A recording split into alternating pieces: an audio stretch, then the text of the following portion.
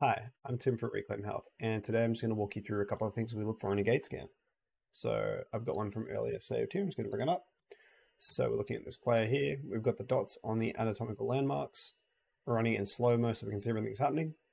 The first thing we want to see is whether these dots stay level when he walks. And we can see here, they don't. Particularly here, you can already see getting a lot of drop there. As soon as his left leg's bearing the weight through here, we can see this dot dropping.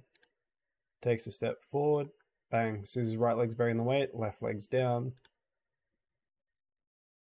and again there, so forth and so on. So what we're thinking there is weakness of the glute max, glute med. These are the muscles here on the sides of the hips, and they stabilize us from side to side.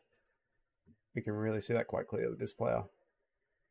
And the other thing worth noting on this particular video is we can see quite a lot of head bobbing. It's kind of tilting when he walks. There are other things we can see if we had the athlete barefoot. We might do them in the gait scan in the clinic, but in the soccer field, we're mainly looking at what's happening with the hips and the big prime mover muscles. Let's have a look from side on. Same athlete. From side on, we're looking for a couple of things. So I'll just play the video through.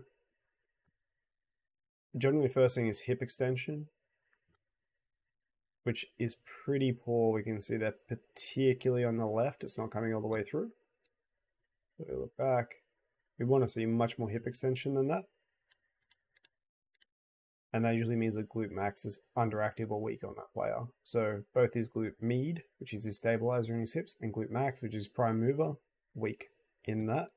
The other thing we want to see is when he's bearing his weight, we want to see that quad activate. So ready, as we go through here and he's landing on that right leg, you can kind of see there that the knee stays very straight. We actually want a little bit of bend in the knee at this point in the gait.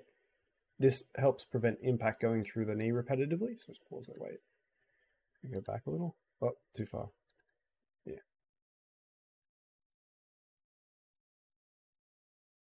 So here we should have about 20 degrees bend in the knee. It's very little there, maybe 5 degrees. And that means every time he steps, he's going to be putting a lot of impact through his knees. And we can see that on both sides there.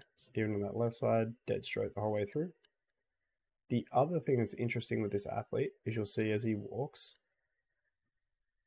his calves don't propel him forwards. Instead, they peel off the ground. It's almost like his weight rolling, particularly that one. See how that one stays stuck until he's almost heel striking with the other side, and then it starts to peel off the ground as this one's landing.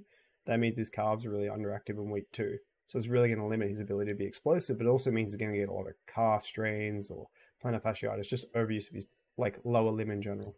It's going to be very rough on him. Yeah.